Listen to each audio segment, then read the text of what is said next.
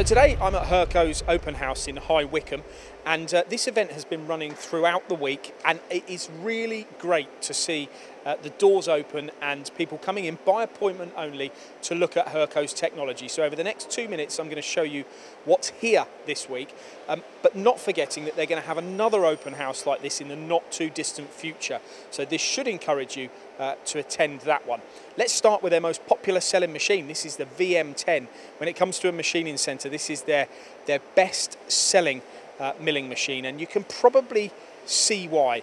Perfect for general industry. The footprint on the machine is very small.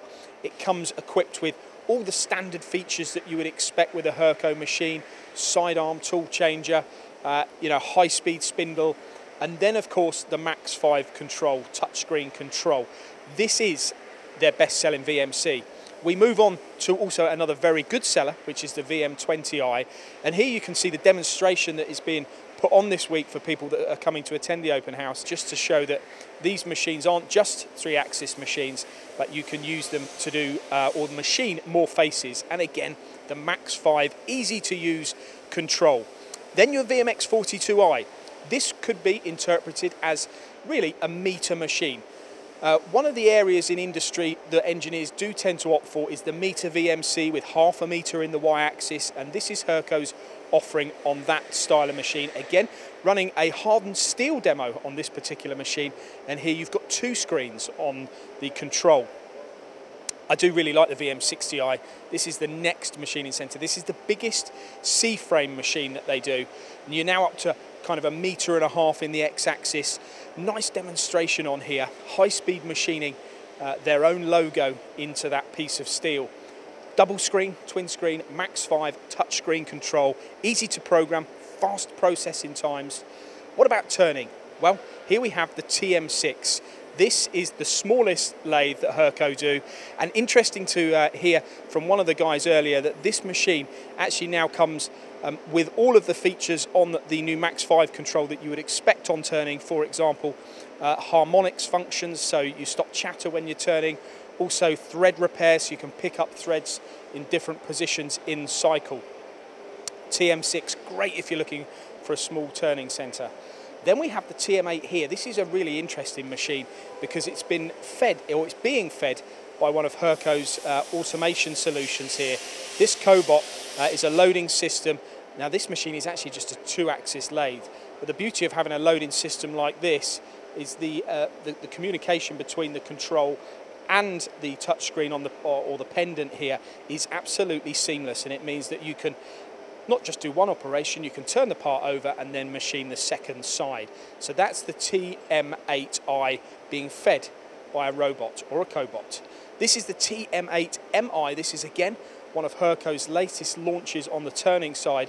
Now they've done a lot of developments on the turning centres over recent years, and they're now ready to hit the market. We've been to a couple of their customers that have their new machines. What I can tell you about the machines technically is, compared to their predecessors, they're bigger, or in terms of capacity, in the same footprint. The machines are more powerful, they're heavier, and they have cycles that you would associate on the milling side, on the machining centres, also in the controls for when you're trying to do milling in conjunction with your turning on a mill drill machine.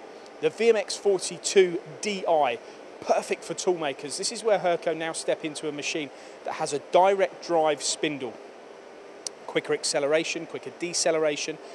This is better for if you're looking for those perfect surface finishes at higher speeds. Then the D range is a brilliant option, again with a double screen there on the machine, touchscreen control, the Max 5 control. One of industry's favourites, the VMX42 SRTI, is the next machine that's able to be demonstrated here. Here you've got your tip-in head, which enables you to get to more faces on the component.